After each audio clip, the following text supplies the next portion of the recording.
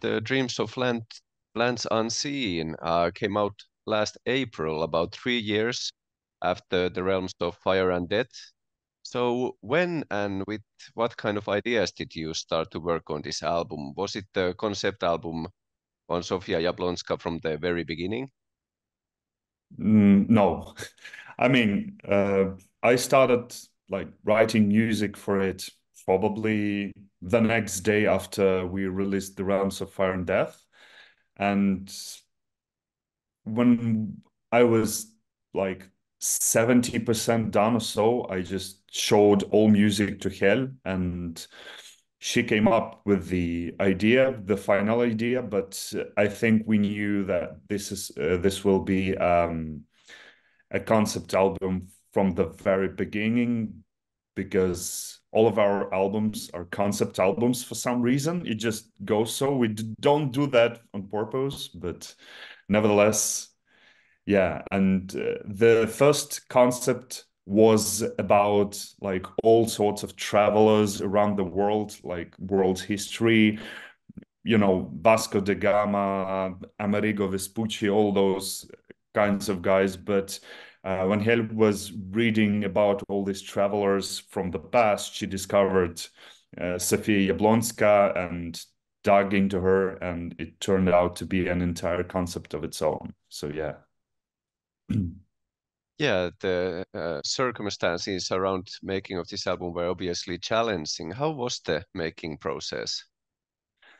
I mean, we started as usual. I think, yeah, we already recorded vocals, keyboards, and guitars at the studio, and then Russia invaded Ukraine the next day after we finished tracking bass. And for some reason, we did everything like on top of demos in back order. Only drums were left in the end, and that took some time. And that was really hard because at that moment, when Russian forces were around Kiev, really close to us, we had really long military curfews. We had curfews that would spend days throughout. So, and the transportation wasn't working in Kiev, and the studio we were tracking drums at was on the very different end of the city from where a drummer lives. So yeah, I think that was the most challenging part of the process itself. But other than that, it was just as usual, but a bit longer. That's it. Yeah. Yeah, would you mind giving like a bit of a background stories for one or two songs? Uh, you mean musically or lyrically? Well, musically is good too. Okay. Well, I don't even know, to be honest. I mean, yeah, but one of my favorite songs, but I think most of the band members' favorite songs on the album is Dunes, the opener. And I mean, musically, it's, I would say, the most standard and uh, yeah, most standard like Ignea song. If you regard the previous albums, it's the most like ethnic world oriental, if you must say so. And lyrically, it is really tied to the concept of the album, which was inspired before the war. So it was inspired in parts by COVID-19, by the lockdowns and no travels. And we are big fans of traveling. We are big travelers. So, um, I mean, uh, it's it's about homesickness, frankly.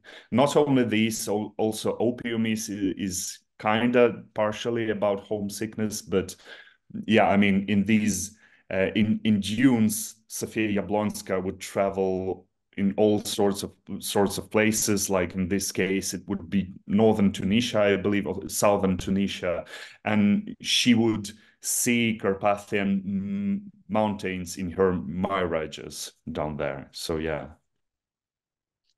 Yeah, what about the song you also mentioned, The Opiumist? It ended Yeah, up as Opium the is longest song on the album. yeah, yeah. I mean, musically, it was inspired by Danish band Jotun, and not a lot of people catch the similarities, but it all started with vocals and then vocals changed. So there's not too much in common right now, but nevertheless, I I was listening to Jotun lots at that time, and lyrics wise, it's the same theme of homesickness, but this time expressed through the conversation Sofia Jablonska would have in China while speaking and smoking opium with the old Chinese guy or whatever. And they talked about their respective cultures, their respective backgrounds, and found lots of similar things, and that would make Sophia to remember her home and just be homesick. Yeah. Yeah, how was the experience of releasing this album for you? Definitely something new because this is our first album with Napalm Records. I mean, this is our first album on a label at all. And Um, lots of people consider this to be like giving up your work to someone else, but in reality, it meant even more work because, I mean, labels are demanding for obvious reasons, and there are lots of things um, they control you over, and in the same time, there are some things you should be looking over when label does them. So yeah, lots of work. Nevertheless, um, a new thing was planning way ahead because I remember when we got the recording of The Sign of Faith, our first album, we just pressed the CDs and released them, and that's it. Because I mean, there's no point of sending out huge promo PR releases when nobody knows you. But this time the planning was like half a year or even year ahead. Yeah, that's the major difference. But other than that, the biggest thing that impacted the album release was obviously our inability to tour with it, because at that time we didn't have the process of getting out men out of the country, and then we only like grasped a couple of summer festivals, and then the process changed and we had to cancel lots of tours before they were even announced. And yeah, the I mean, there I would say that this album release lacked on the touring side. Yeah. Yeah, but you got to tour a bit in Europe last year. How much work was it to, be able to do this tour? I mean, it's yeah, the Fear Factory tour. I mean, the same amount of work because getting on this tour is the booking agency thing, and our thing is just come there and play. But the problem is we didn't play properly for 5 years at that moment, and then all of a sudden we have a 43 date tour. Of course, we had five or seven or something concerts in Ukraine to just get prepared, but they didn't help that much. And 43 shows in a row is a really hard affair, I must say. Yeah. Yeah, how was the tour in the end for you? Amazing. Yeah, absolutely amazing. And we visited lots of new places like the UK, Ireland, Norway. We didn't play. We finally played in Finland, which was long overdue with all the shows we already had planned there and cancelled. And I mean, yeah, and the response of the people who um, our listeners per se, like most of them, because that was a Fear Factory tour, obviously, was incredible. Yeah, so lots of new fans, lots of new friends, and lots of new experience as well. Yeah. Yeah, how about this year? How is this year looking? I know there's of course already Wacken and Summer Breeze in the calendar, but how is it looking Yeah. otherwise?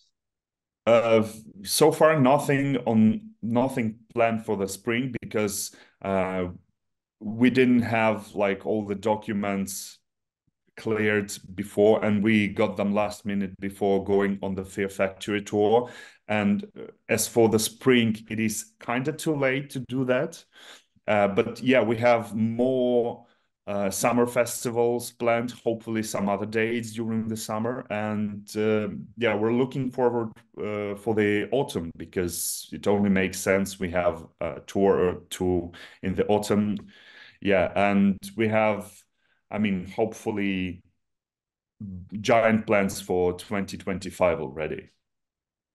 Yeah, as you said, you started writing the Dreams of Lands Unseen right after the Realms of Fire and Death. So are you already writing new music? Yeah, I think yeah, we have one song finished and we have just a couple more ideas that can be expanded to full songs, but uh it all just comes down to inspiration that unfortunately right now we don't have much of because I mean I get inspired by travels a lot and we only can go for festivals and that's it. So no travels for us, and traveling within Ukraine even is a bit complicated too. So, but we'll see. We'll manage, I think. Yeah. Yeah, that sounds good. We did the last interview with Ignea a couple of years ago, and we kind of had an update on how the situation in Ukraine is looking, from the point of view of a band. So would you like to give an update on that? How is the situation in Ukraine from your point of view at the moment? I mean, nothing has changed during this year, frankly. I mean, this there is a red line and it works as a mid grinder for both sides. And honestly, Ukraine just requires support, support, support, like military and financial, just because if Ukraine fails, I mean, Europe comes next. And the Europeans should understand that we are doing like the job on behalf of the entire Europe. If someone doesn't understand Russia and they believe that they have some kind of motion behind them, um, I mean, they're wrong, and that's it. Because they just openly say that they're planning to go to Baltic states after Ukraine openly. Bulgaria, Romania, Moldova, probably even Finland. I don't know. I mean, they're mad. So thankfully, at least these countries I mentioned understand that. So yeah, yeah. But I mean, we still feel all the support from Europe, and we're incredibly grateful for everything.